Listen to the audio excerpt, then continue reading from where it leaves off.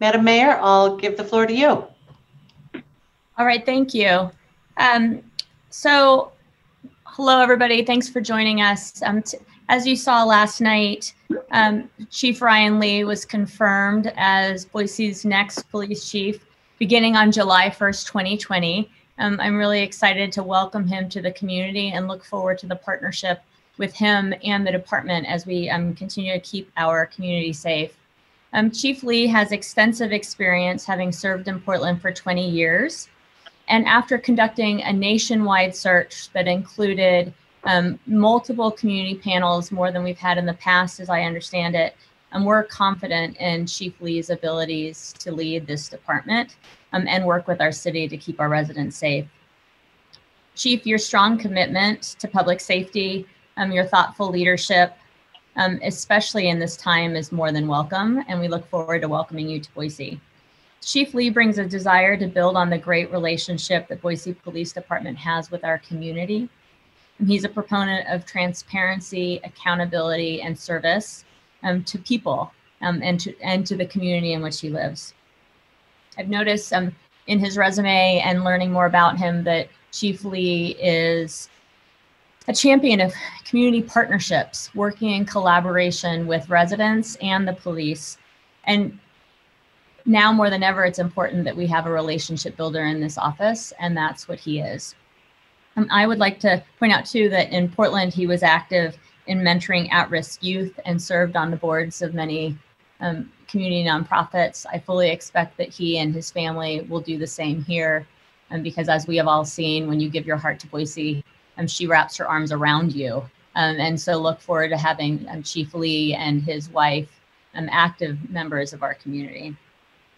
And then I want to say, just before introducing Chief Lee, I want to extend a heartfelt thank you to Acting Chief Ron Weiniger, who led the department for the last, 6 weeks since Acting Chief Masterson has retired. So as you all know, Chief Bones retired in October. The former Chief Masterson came back to lead the department in the interim, and then retired himself in April for a second time. And Ron Weiniger, you have been an incredible partner in the last weeks as you've been leading as active chief. So thank you very much. And with that, really, this today is an opportunity for us to introduce Chief Lee to the community. I'd ask that the chief join now. I believe he has some things that he wanted to say. And then, of course, he and I are available for questions. Thank you, Madam Mayor. First of all, I just want to express my thanks for the press taking the time and this opportunity to speak with all of you. I know that we're streaming this live, and so for many members of the community, as well as the press, this may be sort of the first introduction to me, despite some of my resume being summed up in the press here a bit. So just a little bit about me. From a professional standpoint, as the mayor mentioned, I've been a professional police officer here in Portland, Oregon for about 20 years now. I rose through the ranks. I started out as a community police officer. Years ago, I served just a small district, a small neighborhood in the city of Portland, and I've risen through the ranks to serve as the assistant chief of police, both over the operations side of the organization and the services side of the organization. I've had assignments in patrol, investigative assignments, and really now running sort of the back office side of the organization. And it's giving me an incredible look into what it takes to run a large, complex organization, police organization for a significant size city. So I'm well-suited, well-equipped to serve as your chief of police from that professional standpoint. From really the education piece, if you haven't read the bios yet, I hold a Master's of Criminal Justice from Boston University. I've got my police executive certificate from the Oregon Department, Public Safety Standards and Training, Oregon's rough equivalency to Idaho's Post. It also serves fire, so it's a little bit larger organization. I'm also a graduate of the Major City Chiefs Association Police Executive Leadership Institute. But as the mayor mentioned, above that, I'm a family man. I've been married 25 years to the most gracious woman that I could possibly ever meet. She has given me two wonderful children. I've got a 21-year-old son who's a senior at the Air Force Academy, and a 15-year-old daughter who's in high school. And my family and I are absolutely excited to be able to make Boise our new home and join the community. I realize some of you are probably wondering why I've got a successful career going on here in Portland. Why would I step away and take this opportunity in Boise? And it seems a little silly to have to tell all of you that because you live there, you know what a wonderful place it is. But it is an absolutely amazing community. I had two very good dear friends of mine that I got to know here in Portland over the last 15 years. They made a decision to move back to the Boise area. That's where they were originally from. And I quipped as they were leaving, if the chief of police job in Boise ever opens up, please let me know. And lo and behold, about 2 weeks after they moved back, the opportunity presented itself.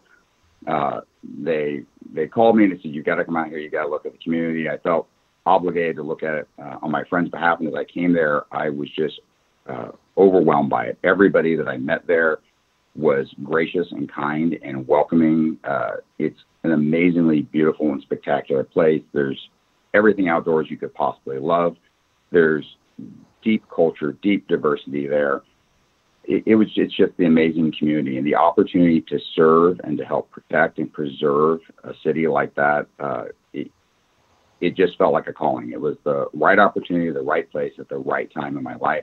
I couldn't say no. I have to fully admit that when the telephone call came and it was down to two candidates, there was a little sink in my heart as I was nervous about whether or not I was going to say I got the job. And I had to be professional on the phone call, but there may have been some whooping in my office as soon as I hung up the phone. I was incredibly excited for this opportunity. I really want to emphasize that one of the things that I have from an experience standpoint professionally is I've served here up in the Pacific Northwest, and I've watched cities, particularly Portland, my colleagues in Seattle. I've watched as some of these cities have grown rapidly, much as what's challenging Boise as it's expanding. And I've seen some of that ability for it to feel like your home, your hometown fade if it's not very carefully watched and managed by our public officials and our stewards.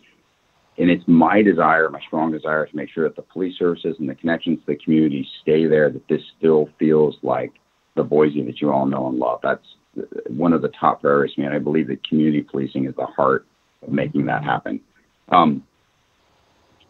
That is a large part of what drew me to the Boise Police Department. It has a strong track record of investment in community policing. It's a top priority of their department, of my department now. It's also well known as a very professional organization. And so I look forward to the opportunity to really build upon the successes that they've had, to learn from the community, to learn from the department, to learn from the leadership of the city, and really ingrain myself in your community. And so I think with that, Madam Mayor, unless you have some objection, I think it would probably be an appropriate time to open it up for questions. Great. Thank you, Chief. I have a question for Chief Lee from Haley Harding. Please. Hi. Welcome to Boise. My question is, you're billed as an expert on large-scale events and public order policing, but the Portland Police Bureau has been sued multiple times for the way it has handled demonstrations, including as recently as last week. What do you have to say about that? And what should Boiseans know about what that means for your leadership as you start leading our city, or help leading our city? So there's a couple of things I've got to say sort of upfront here. One is I'm still a serving assistant chief of police for the city of Portland until July 1. So I shouldn't comment on anything that's actively going on. I think it would be inappropriate in my position. But in a larger sense to that general concept, I've advocated I would encourage you to look online. There's plenty of interviews with me online. I've advocated for some time that really outreaching to activists, helping to form a relationship with those people that are willing to lawfully express and desiring to lawfully express their First Amendment rights, to help facilitate those opportunities, that is really the most successful model to managing large-scale events, especially those that are free speech events. And I'm sorry if my eyes are moving around the screen. Everybody keeps doing the Zoom jumble around. I'm trying to track names here. Oh, Ryan, we can't see you. Really? This is terrible because I can see myself on the video feed. Maybe it's with me. Is anybody in the press able to see me? Or Oh, nope, it sounds like it's just me. I need to change my view. Other people can see you. Excuse me, sorry, I didn't mean to, I just froze. nope, not a problem. You had me very concerned there. I thought, oh my, technology is not being our friend right now. But really, it's that opportunity to connect with those people that are wanting to exercise their lawful First Amendment rights. I think it really reflects the sort of the larger question of my policing philosophy, which is to help connect and understand the different voices that are out there, to help listen and hear those voices, and help find ways to facilitate and find the common ground that's essential.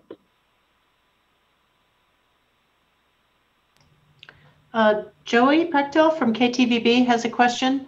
Chief?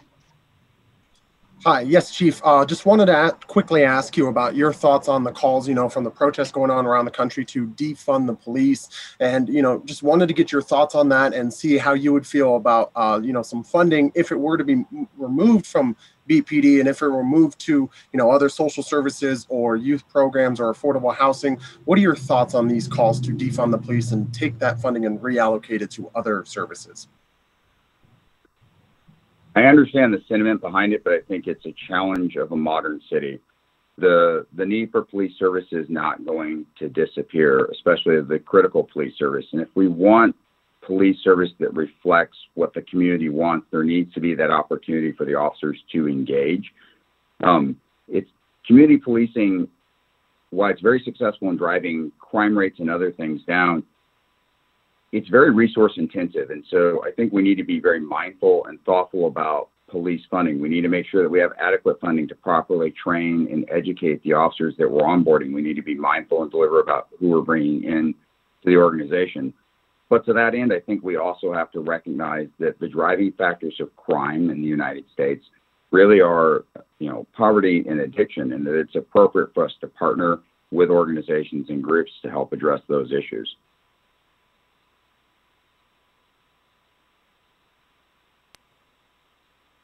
Hi, Chief Lee. So I had a question just about once you're sworn in, is there anything you've already identified as your first priority once you're serving in our Boise community, and how you plan to meet community leaders and improve relationships? So you're a little broken up. I want to make sure that I heard your question right. It was really, is there a first priority when I arrive as the chief of Boise, and how do I intend to connect with community members? Was that correct? Yes, that's correct. Thank you.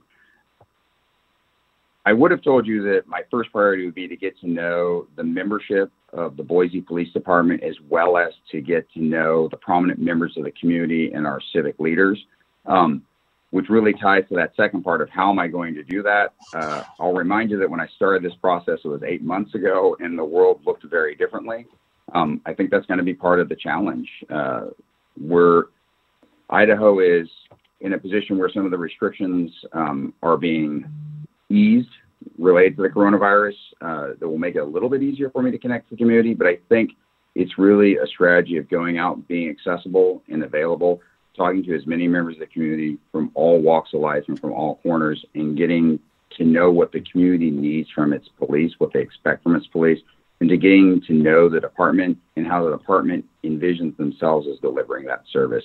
Priority number one is to understand that relationship, that dynamic, and how that interaction is playing out, and to make sure that it's in the best course for everybody's interest. I have a question from Tess Goodwin from Boise Public Radio for Chief Lee. Please. Hi, Chief Lee. I was just wondering if you had any plans to increase training in areas such as de-escalation or proper use of force? I think looking at use of force and looking at de-escalation is incredibly important in modern policing. I'm not aboard yet. I intend, when I get aboard, to take a comprehensive look at the training that's delivered in the Boise Police Department, make an assessment about whether or not any of that training could be built upon and improved, and to try and seek out the appropriate subject matter experts, if necessary, to bring that training to Boise. And then Mayor McLean, I have a question that was sent in from Trevor Fay from KBOI, CBS 2 News. He said, can Mayor McLean address whether or not she supports defunding the police department? Sure, I appreciate that. And sorry, everybody, for the technical difficulties. My computer overheated, and then you had that awful view of me frozen, and here I am back now on somebody else's computer. Was it Trevor? I don't see Trevor, but happy to answer the question and want to say clearly that public safety is my first priority. We have to have a safe city if we're going to have a city where everyone can thrive. So no, I do not intend to propose defunding of the police, but instead am in full support of our police department as they seek to provide services to this community to keep our residents safe. And as part of this, at this time in history and this moment in our community and country, and especially with a new chief joining us, it is the perfect time, a time we absolutely must review policies, make sure that we're doing everything that we can as a city, community, and department to ensure that everyone remains safe. And that includes working with and listening to the community, but also working in partnership with our police department, supporting them as they actively work to keep our residents safe. Mayor, I have one additional question from Joey Prechtel for Chief Lee. Please. Joey's with Just also wanted to get your thoughts on the 8 Can't Wait initiative that is making its rounds through across social media. I know BPD already has 6 of those 8 initiatives, and then the 2 it does not have are the banning of chokeholds as well as the continuum of force, I believe. What are your thoughts on banning chokeholds and then having that continuum of force? I need to really get aboard the Boise Police Department and review their policies, their trainings, their tactics before I can weigh in on what's referred to as chokeholds. The use of force continuum, I think, is a little bit easier subject to speak to, and that really, based off of case law, why a continuum makes logical sense to people, that there's a gradual step. It's really the Graham standard. Is it objectively reasonable as the standard by which we have to examine law enforcement use of force? And so police departments have moved away from a continuum because it creates some artificial perceptions of how a force encounter might occur. And I think that there needs to be a conversation around what the public expects and wants when they're asking for the continuum versus necessarily what by law police departments are using in force and in their force training. So I think I need to get aboard and look a little bit at the policies, but that's a very broad sort of answer to your question. Hopefully that it gives you some idea of where I sit those, sir. Thank you, Chief. And then Haley Harding has another question for Mayor McLean. Hi, Haley. Hello. So yesterday there was during City Council, there was some discussion about what exactly went into the decision-making process and who is involved in that process. And I was hoping you could just walk us through a little bit more, because I know Lisa Sanchez said she was she didn't say she was very upset, but she expressed concern that she was not involved in the process. Sure. And as you know, the process started prior to my administration beginning. But what we did was we developed several different layers of panels. In fact, the first panels, Chief Lee, you were here in person. There was a group of people that actually got to talk with you and quite a few others early on in the process. Then I believe they whittled it down to 4 finalists. I interviewed those 4 and then proposed 2 finalists that then through Zoom participated in 3 or 4 community panels. And then after that, we offered council members the opportunity to talk directly with Chief Lee while we were in the background checking process, so that there was a chance for everyone to get to know him via Zoom, of course, prior to the vote last night. Thank you, Madam Mayor. Tommy Simmons with Boise Weekly has a question for Chief Lee. Hi, Chief. I just kind of wanted to ask, when you were involved in the Portland Police Bureau's leadership, was there anything you did that you felt made the police department more transparent and more open and accessible to the city's residents? And is there anything like that that you might want to bring to Boise as well? So I made significant efforts in developing data transparency for the police bureau. So you're free to look at them. They're city websites, but you can look at the data information that's available. We have a series of data dashboards that are still opening up, but I believe that the public should know what the police are doing as much as is reasonably feasible. So we're getting ready to throw, I think we turned the switch on either last week or the week before. Things have been a little busy lately. For even overtime dashboards, people can see how we're spending overtime for officers. They can see crime rates in the city. They can see police response times. They can see use of force data. I believe that level of transparency in the information age is important for policing, because if we're going to have meaningful conversations with the public about how they want to see policing occur in their city, they need to know the actual data information so that we can sit down and have a conversation about how we can best both work towards solutions. So I look forward to the opportunity to learn what levels of data are made transparent and the frequency of the transparency to the public, and to see if there's opportunities to improve there in Boise. And then I don't have any additional press questions. Mayor or Chief Lee, if there are any additional statements you'd like to leave the press with at this time, and then we will wrap up, and I'll, media, you can get into direct touch with me for any additional needs. Thank you. Chief? Thank you, Madam Mayor. The only thing I'd like to add is, for those of you out there in the press, I look forward to getting to know you personally. I intend to stop by and visit with each of you and figure out what I can do to improve the relationship with the press and the police department, figure out what information you're hoping to get from us and how we can help you with it. And I say that very sincerely as the son of a person who was a 40-year photojournalist for a newspaper. I incredibly value the press and the media and its important role in a free society, and I want to make sure we have a strong relationship. So I appreciate you taking the time to talk with me today. Madam Mayor. Thank you, Chief, for joining us today. Really appreciate it. And I want to thank Stephen and Lavana also for joining us to be able to provide, yes, thank you, provide sign language for all of our residents so that you might be able to access this. It's always wonderful to have you with us. Thank you all for joining us today. We'll be back in 2 weeks, of course, for the regular press huddle. And again, I look forward to welcoming Chief Lee and his family to our community and getting to work on the very real issues that we need to address. And, you know, as the Chief Lee mentioned today, transparency, open data, community engagement, partnership with the media, all those things are really important to us as a city and here at City Hall. So thanks, Chief Lee. I look forward to seeing you soon. And I'll, of course, available for everyone in 2 weeks for our next huddle. Have a great day.